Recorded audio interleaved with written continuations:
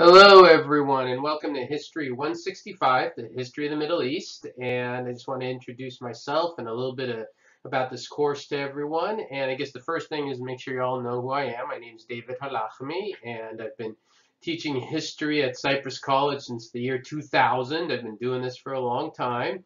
And I'll tell you this, I'll tell this story. I always tell the story to all my students the first day of class, and that was when I was 18 years old. I was doing what all of you guys are doing right now, taking a history class at a community college. Mine was, of course, in person back then.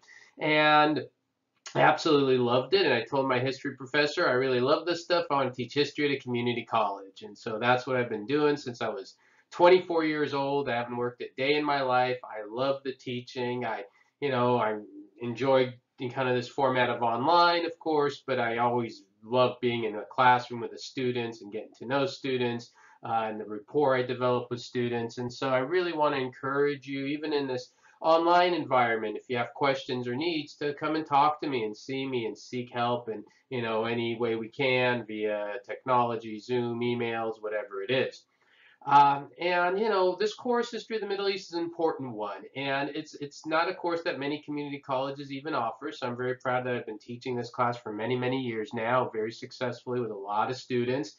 And it's a course that covers the entire history of the Middle East. For students who don't know much about it, by the time you're done with this semester, you're going to know more about the Middle East than most people you'll meet. We start from the very beginnings, from the dawn of civilization in a place called Mesopotamia, and we go through the history of the ancient Hebrews in tremendous detail, talking about their culture and their history and the Jewish people. Also, of course, we'll get into the rise of Islam and explain the rise of the Islamic faith. This image you're seeing here is actually from Jerusalem. It's the Wailing Wall, which is, of course, the most holiest site of Judaism. And, of course, we'll also talk about a lot of the key religious sites in the Islamic faith.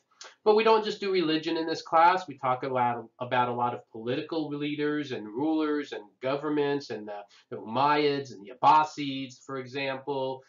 We talk about other groups of people like the Seljuks, and we even touch a little bit on the Mongols and the Mughals, so some civilizations a little bit further east, but still kind of have an impact on the Middle East. We spent a lot of time on the Ottoman Empire. The Ottomans are great. It's a crazy little civilization with a lot of very important sultans, as they were called. And then we get to kind of the fall of the Ottoman Empire. And I think the part of the course students, I like the whole thing, but sometimes students tell me, oh, I really enjoy the second half of the class even more, because that's when we get into kind of what happens after the Ottoman Empire falls and the end of World War One. And we talk about kind of the development of modern countries like modern day Turkey, modern day Iraq, modern day Iran.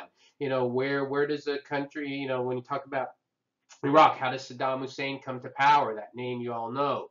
Iran, and Iran is a fascinating civilization that, back in the couple of generations ago, three generations ago, was a very good ally of the United States. And how did Iran go from, still today having a lot of people that really like the ideas of the United States, like the ideas of the West, but have leaders that literally call for the destruction of every Jewish person on the face of the earth, right? How does that happen? And we'll tell that story. It's a really interesting one.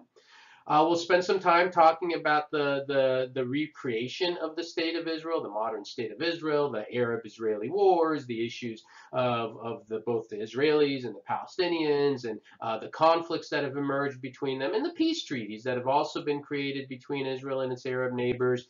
And we'll even get all the way through, modern day Afghanistan and the road to 9/11, which I know when I started to teach this class, most of my students were familiar with 9/11. Now I teach this class, and some of you weren't even born when it happened. So there's a lot of important information there. So I think you'll find the course interesting. I'm looking forward to it. If you ever have questions, you need any help, please come talk to me.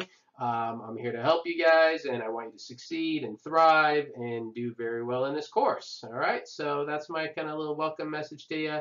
All right, good luck this semester. Thank you.